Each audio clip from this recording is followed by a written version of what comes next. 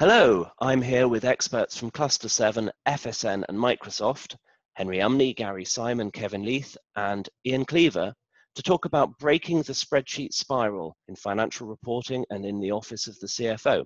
And I'm going to kick off by asking Henry Umney, who is CEO at ClusterSeven, to start the ball rolling. Over to you, Henry. Thank you, Matthew, and great to be with you today. So I thought I'd start the session today really talking about the business landscape as we see it and our observations in the marketplace.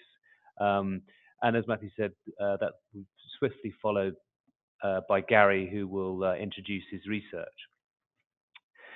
So as we see it today, the business challenges that organizations are facing, in a lot of industries, there's a lot of refinements, cost-cutting exercises within organizations to try and streamline them.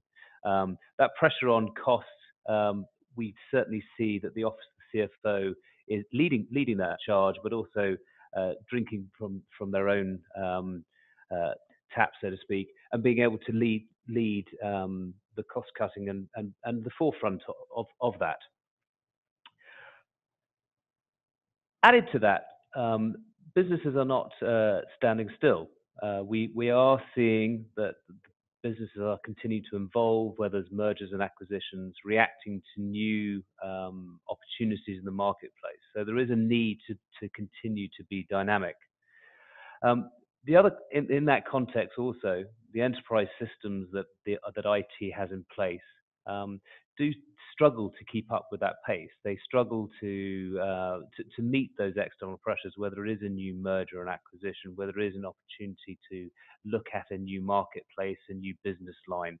And the ability for those enterprise systems to be able to react to the business needs is giving organization pressures in being able to meet those requirements. And finally, we're also seeing very much an increase in the governance and regulation requirements within organizations. There's increased scrutiny around the business practices, ensuring that the reports that are generated, the data that is being produced, is in line with expectations, with increased governance requirements, whether locally or globally. So what we see in our observation in the marketplace is that the businesses are increasingly turning to the humble spreadsheet to meet those demands of the business, to be able to alleviate the constraints the organization has from those enterprise systems, and to be able to, as I say, to run their businesses competitively. But as we said earlier, those challenges are also tensioned with the fact that the organization needs to ensure that there are suitable controls, that the business is being run in a manner that is meeting whether it's internal requirements or standards, but also increasingly looking at meeting external requirements. Maybe if you're a US listed company meeting SOX requirements, for example. So we do see this competitive tension or business tension between the ability for the organization to be competitive, nimble, but also to be able to demonstrate that there is control or transparency around the processes that they're running. The result of using spreadsheets within the organization is we do see sort of what we call an organizational dysfunction. I guess there's a denial, certainly at the C level, that this dysfunction exists. We do see, certainly the Office of CFO, there are many audit points outstanding around the use of spreadsheets or reliance on spreadsheets within the organization. As we said earlier, because the IT systems or IT has a challenge to react, then we do see IT sidelined. And effectively what you end up with is very much a siloed nature within an organization. Information is siloed within different parts of that organization, within different finance functions. The second observation is there is a very high manual cost to having spreadsheets within those processes. a lot of time you see very talented and expensive staff, what I would describe as doing an expensive spot the difference and trying to understand how the spreadsheet has evolved through time. Whether when I'm producing, for example, the next finance report, a lot of time is spent ensuring the accuracy and validity of that data. And because in the main these manual processes, there is no transparency around that. It's very error prone, and because that is recognized within those silos, there's a lot of repetitive checks being made. Beyond that, there is obviously, as we described, that regulatory exposure. So again, if you are US listed, the ability to be able to demonstrate that there is transparency or four eyes reviews of data within the finance function, for example, can lead to those exposures. Those in financial services, there are additional regulatory exposures or transparency required around those manual processes, for example, in and around model governance. And the final result of all of that is the potential for losses. So there are financial losses that resulted, but also the operational and with any financial loss, the reputational loss associated with that, into having to own up and admit to the manual processes that sit outside of your normal governance structure. So if I go back to the denial piece, so most organizations, there's a denial certainly in the senior, at the C level, that spreadsheets really play any part in, I guess, the information supply chain. In the main, most organizations believe that that sort of the business process layer is integrated within the central systems that sits on the core infrastructure within the organization. So in an ideal world, or in the C-level world, data flows through the organization with no interaction. There's no transparency around those manual processes. And in effect, what we're describing is there is in effect a risk layer that exists within an organization, where these spreadsheets are not just simple not just simple desktop tools. They are in effect applications where data is input, where there is functionality that is required to augment your central systems, and there's user interaction to put their expert judgment, their fudge factors in to ensure that the data flows through and the reports that are required are created within those operational and business processes. So the spreadsheets are serving an essential need, but as we said earlier, the issue that we have is that they are doing this beyond the recognized control framework that exists within an organization. So in effect, you have your central systems that provide a core base of capability within the organization. And what you have is the business augmenting that with additional manual process, whether it's data capture, whether it's supplementary calculations, whether it's final mile reporting, the ability for the organization to supplement the core IT enterprise systems to be able to deliver the functionality, the flexibility the business needs, but effectively leading to, as we described earlier, that tension between the business needs and the controls that the organization requires. So I guess the challenge organization has is how do you allow the organization to continue to maintain that flexibility, but also to be able to demonstrate transparency and a level of control whilst that functionality sits outside central system. For those organizations that do not address this issue, the consequences are well publicized.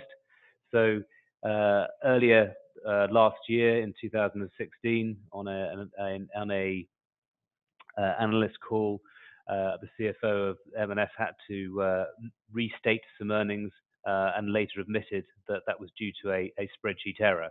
And a simple Google search will identify a number of other organizations that had not had the necessarily understanding of the reliance on those spreadsheets and the requisite controls in place to ensure that the data that they rely on from the output is of sufficient quality for the organization to rely on it.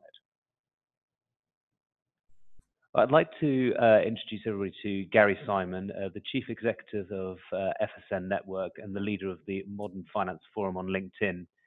Gary's going to take us through a survey that the FSN Network conducted earlier in 2017 on the future of financial reporting. Gary, good to have you with us. Good morning, everybody. This session is just briefly going to take you through the highlights of the future of financial reporting research that was done earlier this year. The genesis of this reporting survey was really to explore how to improve the performance of financial reporting, bearing in mind that for many years the reporting supply chain has attracted a lot of funding but hasn't necessarily generated the results that people want. And part of the problem for this is that money's being thrown at a fairly piecemeal fashion at the reporting supply chain rather than treating it as a process as a whole. And what this survey does is really takes a holistic approach to reporting and takes perhaps a different perspective of the reporting than is traditionally the case. One of the problems of financial reporting that everybody is familiar with is the abundance of spreadsheets. And if we turn to the next slide, Henry, we can see something that we have labeled the spreadsheet spiral. Everybody knows that there's a proliferation of spreadsheets. Everybody knows that there are problems in using spreadsheets in financial reporting, as well as quite a lot of benefits as well. But of course, spreadsheets were designed initially as a personal productivity tool and not as or not designed to be an application. But what this research uniquely identified was the root causes for what turns out to be a spreadsheet spiral. In other words, why exactly is spreadsheet growth growing almost uncontrollably? And what we found was this extraordinary spiral of events, which starts with organizations having a high dependence on spreadsheets. In fact, 71% of organizations depend on spreadsheets for collecting all or a majority of their data across their business units. But they are dependent on it for a couple of reasons which this research identifies. First of all, it's about the inability to change the underlying business model, the underlying organizational structure, or perhaps making information changes in the reporting supply chain. And most organizations find it extremely difficult to make changes to their underlying ERP systems, or indeed some of their performance management applications. So they can't really change their reporting very easily. And that's against the backcloth, of course, of very rapid change in the business environment. The second thing is that not being able to change things for themselves, they turn to IT as a function and say, well, can you make the changes? And there's a high dependence on the IT department to make the changes. But of course, those things can't happen instantaneously. So what happens is that organizations paper over the cracks with spreadsheets, increasing, ironically, the dependence on spreadsheets overall. So you rapidly go around this spreadsheet cycle of not being able to change things, having to turn to IT who can't change things quickly, and then implementing even more spreadsheets to cover the gaps in the reporting process. And I think this is really the first time that people have been able to pinpoint exactly the causes of the spreadsheet spiral. It's basically the inability to change underlying systems and the inability of the finance function to be self-sufficient. If we go on to the next slide, Henry, we find that actually life is also a bit more complicated than this. And what we found is a whole raft of difficulties in what we call the reporting ecosystem. A lot of organizations, as we've said, struggle with new information requirements. They struggle to take out redundant information that's cluttering up their reporting systems. It's causing delayed decision making. They rely far too much on manual data checking, and too much time is spent on manual data collection. But what is interesting is each of these attributes that show that reporting is difficult are interlinked. They're related, and it's very usual that an organization that has a problem in one of these areas also has a problem in another area. And what came out of this research is that there are certain markers, certain indicators that organizations have a reporting ecosystem that is messy or even in crisis. And what we found was that if an organization is concerned about an unexpected error being discovered in its reporting process, then that organization is most likely to suffer from all these other related system problems. So in a way, it's a litmus test for difficulties in the reporting cycle. If you're concerned about an unexpected error being discovered in your spreadsheets, then this is a litmus test for all sorts of other errors in the reporting process. And I suppose what's most worrying about this is almost half, 46% of the many organizations we surveyed here indicated that this is exactly the problem that they have. If we can turn to the next slide, please, Henry. So here we see a very different portrayal of the reporting supply chain. Normally, if I were to draw out what the reporting supply chain looks like, it would be a straight line that runs from data capture in subsidiaries or reporting entities all the way through to consolidation, and then on to filing and reporting either publicly or producing the reporting pack in the boardroom. And that's the way that traditionally organizations have tackled the process. So they might have, excuse me, they might have tackled the reporting cycle by looking at data capture. They may have looked at the consolidation itself. They may have looked at problems within boardroom reporting. But tackling those items individually or in isolation doesn't actually improve the whole process, because it's a very linear process and can only move at the speed of the slowest part of the reporting supply chain. And so this portrayal of the reporting process is somewhat innovative and a different way of looking at it. And what it's really saying is actually the starting point for repairing and improving the reporting process is tackling the spreadsheet spiral. Is then, once you've tackled the spreadsheet spiral, you can move on to repairing the reporting ecosystem. Because if you've identified and cleared out the spreadsheets that you don't need, that are confusing and are muddying the waters, then you can start to deal with other spreadsheets that are and problems around redundant information or highly manual processes elsewhere within the system.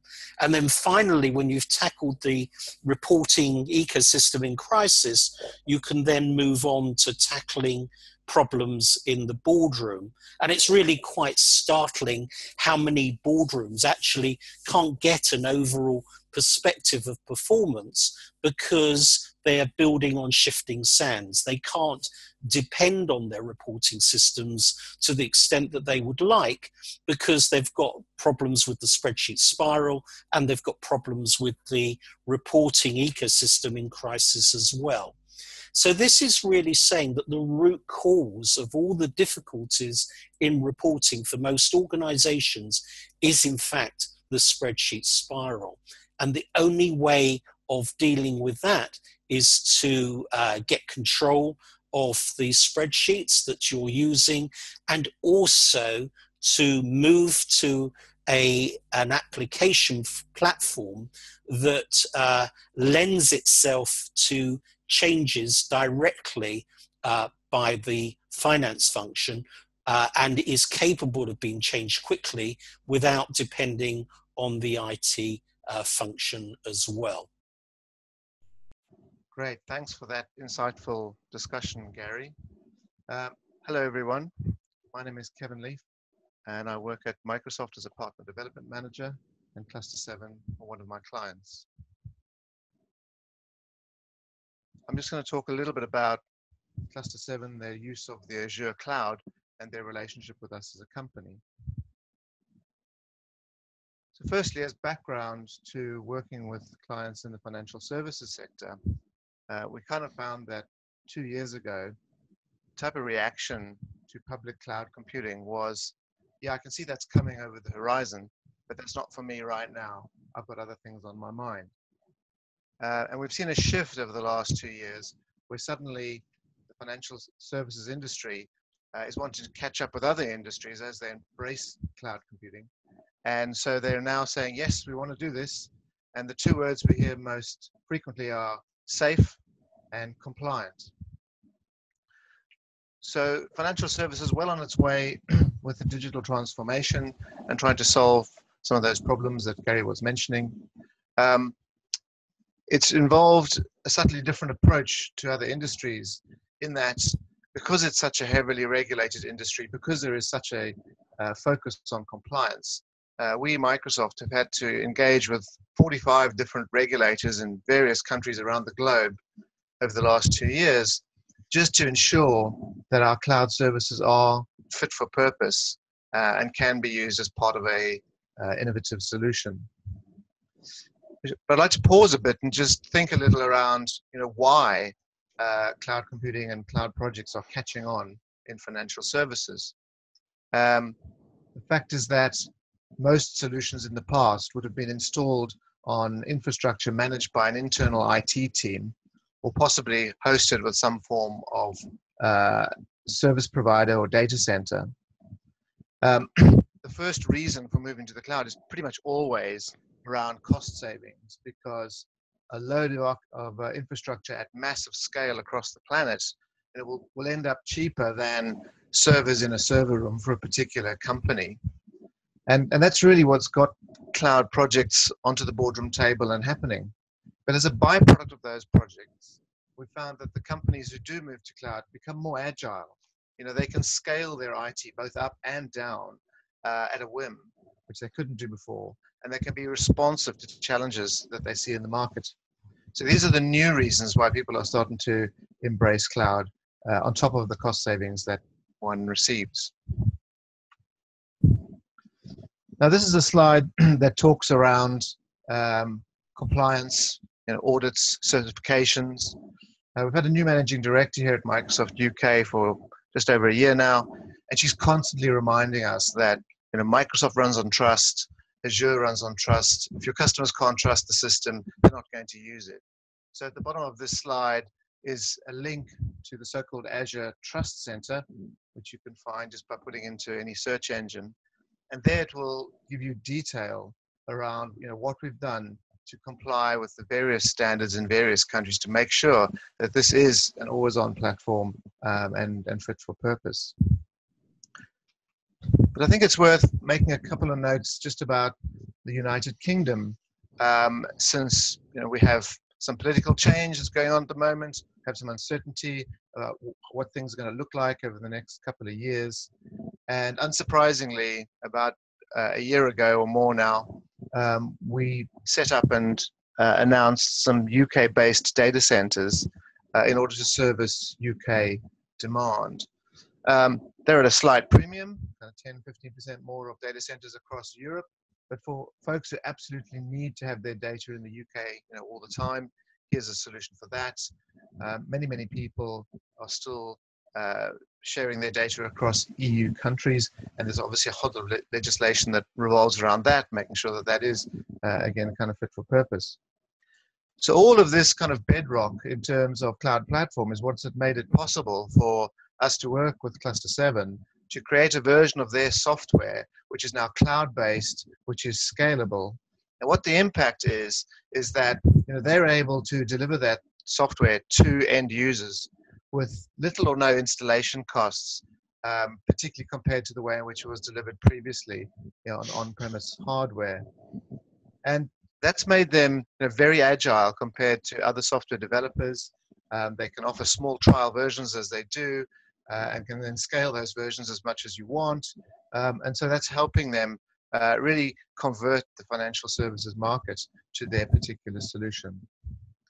So I'm happy to have been working with ClusterSeven for over a year now, and the bulk of that work was around re-architecting their solution from an on-prem type environment for a cloud architecture, and ensure that that was in fact also fit for purpose on top of our particular platform. And so I'm confident that this is a solution that people can trust, given the combination of the work that's been done by ClusterSeven and all the work we've put in to our cloud platform underneath that. Thank you, Kevin. So I guess what I'd like to talk to you about now is how technology can help organizations meet the challenge of the spreadsheet spiral within their organization. As we heard earlier, there is a prevalence of spreadsheets within the Office of the CFO in around finance reporting from Gary, but also in our years of observing the marketplace, we've seen that spreadsheets are used to solve many problems. And in fact, there are quite literally seems to be any problem there's no problem that's too big that people won't use the humble spreadsheet to try and solve, whether that's within the Office of the CFO or wider. We've seen spreadsheets that have over 1,000 worksheets that are over or several hundred megabytes in size, in all walks of life, as I say, whether in the Office of the CFO, whether you're selling credit derivatives or widgets. It seems that the spreadsheet is being used to augment those IT solutions. So here at ClusterSeven, we provide a technology solution to allow organizations to tackle that issue. So in terms of what we provide the marketplace, I guess there are sort of three key elements to what technology can do to enable organizations to tackle that spreadsheet spiral. The first is really a discovery phase to really understand what's out there. And that comes in a multitude of flavors. From being able to understand the files that are being used within the organization themselves. So at a month's end, what are the spreadsheets that are being used to run that month or quarter end process? To be able to understand the lineage. A lot of spreadsheets don't live in isolation. They're taking data from one or multiple sources. You may be consolidating a region, and there are several countries in that region, for example. But then in a more detailed level is actually understanding the logic and the functioning and how that spreadsheet works. And we'll see from Ian later how the technology can expose a lot of that. From that discovery phase, really what an organization needs to do is to understand, what are those those core spreadsheets that sit outside, that are augmenting those core IT systems that sit outside of IT's control. So really it is from that discovery phase, from talking to the business, it's really to ensure the organization does understand, because most organizations will have a register, a register of their IT assets. What they struggle to do from an enterprise perspective is to understand what are those key spreadsheets that are augmenting those enterprise systems that we rely on. That if we don't have enough transparency around their use and an understanding of their use, could end up with us making a mistake and that getting into the public domain. And once we have an inventory of those spreadsheets, is to really understand and ensure the integrity of those applications and the within the organization. And that also comes into three key sections. The first being to understand or ensure you have a version history of each of those files, ensure you know who has access to each of those files, and any protection you have around that file to ensure that we understand that protection, how passwords are changing and how any protection is changing within that file. The second stage is, once we've got that version history locked down, is to understand from a business as usual perspective how that functionality is changing. Are we fundamentally rewriting that spreadsheet? Are we changing the core assumptions? Are we changing the macro code? Are we changing the links, the structure of that workbook? And then finally, to understand from a data perspective, how data is flowing through that spreadsheet. Is it being updated within agreed bounds? Are the calculations coming out within agreed bounds of a normal activity?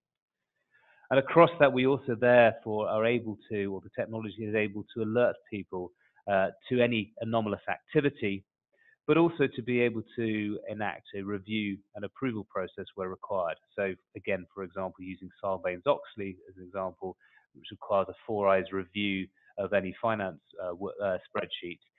Within the purveyors of ClusterSeven, you're able to demonstrate through a sign-off process that segregation of duties, that review that is required when your auditors come round.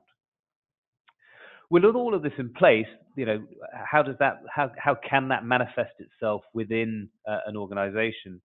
What we at ClusterSeven are doing is looking at collecting that information around that core spreadsheet activity, to being able to collate that activity and that understanding, ensuring that the controls that are defined are within their agreed SLAs, and being able to surface that information into a wider GRC platform.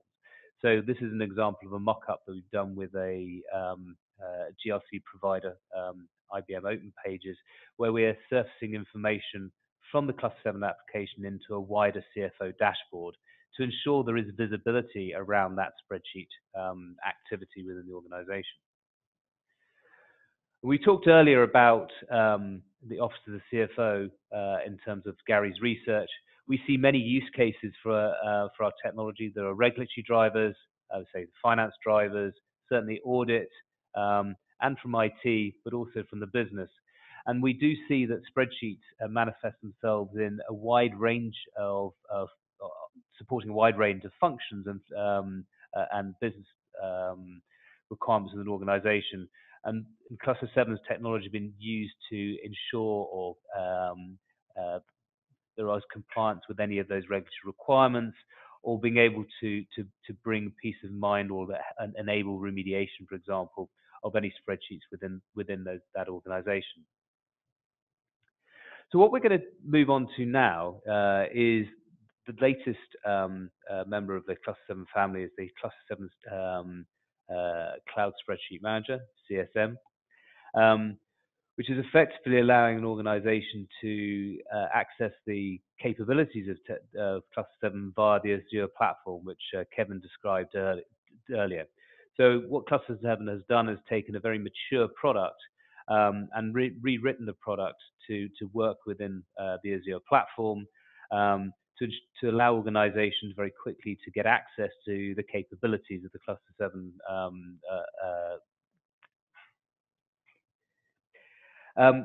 So what does CSM do? And Ian will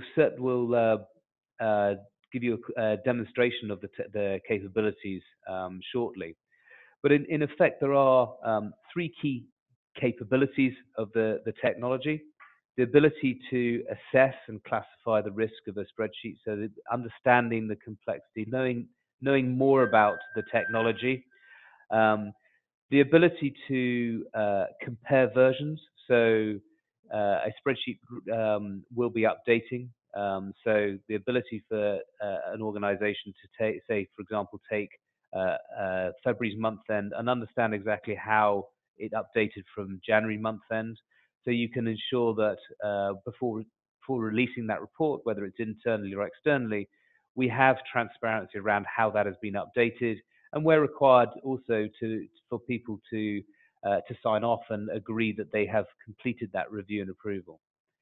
Within the cloud, because people are able to submit these up onto the Azure platform, what you're doing is allowing the organization to create and maintain that inventory of those spreadsheets within that cloud, so people have a secure location to be able to review. Certainly, if you're an audit, for example, to be able to go and review, how the September month then was produced, who, if there were changes, who signed off and agreed that those changes were correct, and able to see those results in a secure location. And why use our CSM, our Cloud Spreadsheet Manager? In effect, you're getting access to an incredibly powerful piece of technology. There's a very low cost of ownership. There's a very fast, given it's a service, you can sign up very quickly. It doesn't enable, and as Ian will show you later, to be able to answer some of the questions, some questions around how, we know that Ian updated my spreadsheet. What did he do? The productivity gains in terms of being able to actually understand, to remove, as I said earlier, that expensive spot the difference, but also to be able to reduce the risk and I guess to start to remove that tension that exists between the need for organization to be dynamic, but also to be able to demonstrate that there is transparency around those processes. So hopefully, once Ian has finished his demo, you will be able to understand the sort of productivity gains that you will gain, the control that you will be able to demonstrate both yourselves and to external parties that you have over those processes, which will go a long way to actually meeting a number of those regulatory requirements that you may have, or internal governance requirements you may have.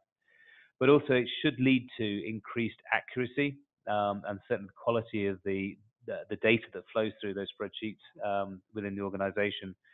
And finally, I guess it does give people a peace of mind that a risk that is becoming increasingly, or organizations becoming increasingly aware of, there is actually a way of solving that. There is a way of removing some of those audit points that you have around the organization, but not just to get rid of those audit points, but actually to give you, as I say, more transparency and control around those spreadsheet processes until such time as they can be replaced by IT applications.